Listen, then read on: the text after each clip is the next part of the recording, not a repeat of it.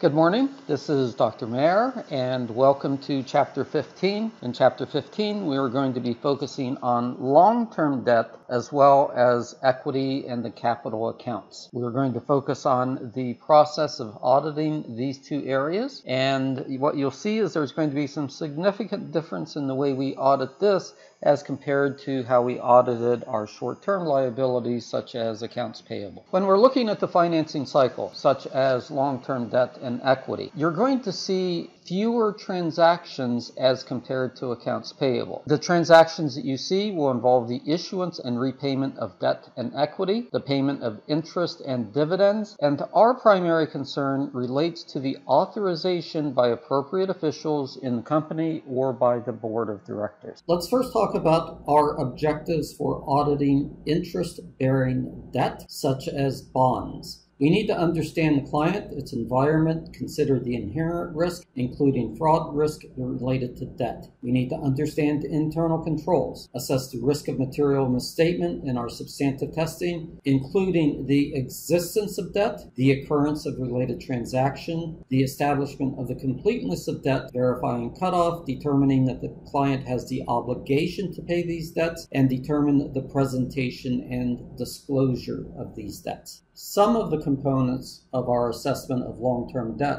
can be accomplished in the first year of our audit of the client or the first year when the debt is acquired. One of the things that we'll want to do at this point is to establish a table in terms of interest allocated over the years, when payments are due, if there is a premium or discount associated with debt. Set up the table so that in subsequent years it's very easy to identify if the organization is meeting the requirements related to this debt. And then through subsequent years, we're primarily focusing on changes related to the debt as opposed to continually testing the elements of the debt that we've established in year one. Questions that we would be interested in to test the internal controls related to interest-bearing bonds would be, are the amounts authorized by the appropriate level of management?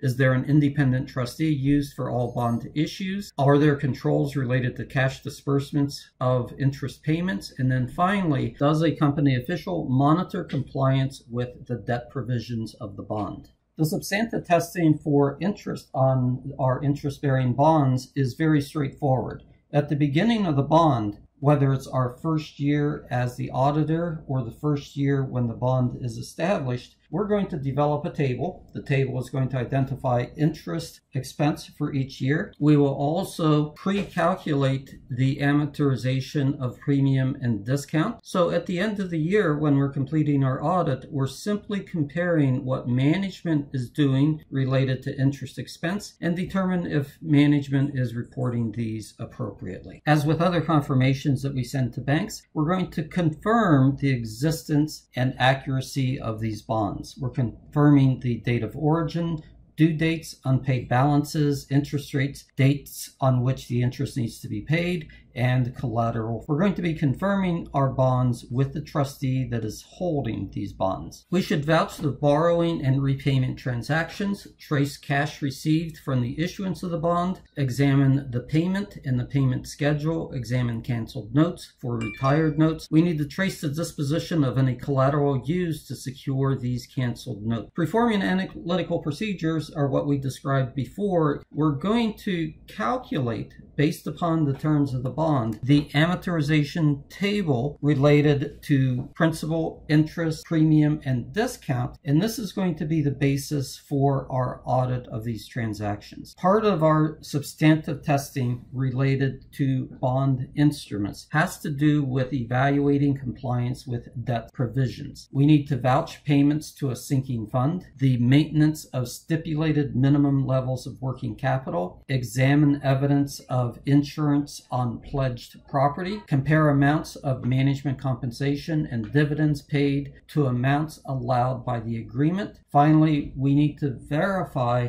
the authority for the issuance of debt to the corporate minutes. So part of our audit is going to be reviewing the board minutes of the board of directors meetings. When we evaluate the financial statement and presentation of disclosures, we need to determine that the bonds have been adequately described, the amount of long-term debt paid in the current period, restrictions imposed by long-term debt agreements, and unamortized bond premium and discount. Let's briefly shift our attention to capital stock. With each class of capital stock, we need to identify the number of shares authorized and issued, par value or stated value, dividend rates, any call or conversion procedures, stock splits, stock options, if any. We will need to examine the incorporation bylaws, minutes, provisions related to capital stock, so we can gain an understanding of every class of stock that the organization has in place.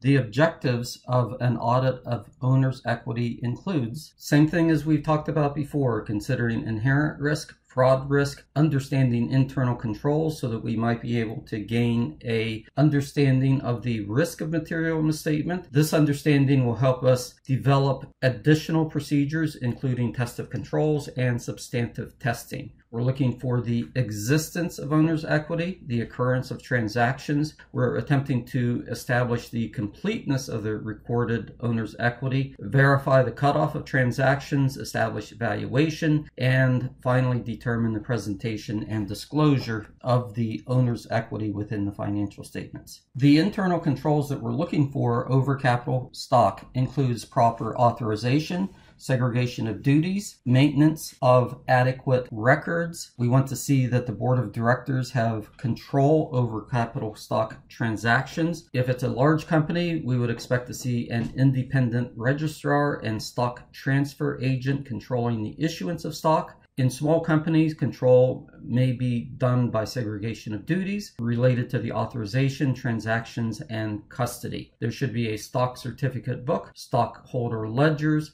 and then controls over the dividend payments. Substantive testing, where we are measuring monetary misstatement, includes some of the following tests. We need to obtain an analysis of the capital stock accounts, including treasury, account for the proceeds of stock issues, confirm shares outstanding, reconcile shares outstanding with the general ledger, accounting for stock certificate numbers, examining canceled certificates, and then reconciling these with the general ledger. Finally, we would want to determine that appropriate accounting standards are applied to employee stock compensation plans, determine compliance with restrictions and preferential treatments related to capital stock, such as preferred stock, and we want to determine that disclosures are appropriate. Okay, I thank you very much for your time. I look forward to our next discussion.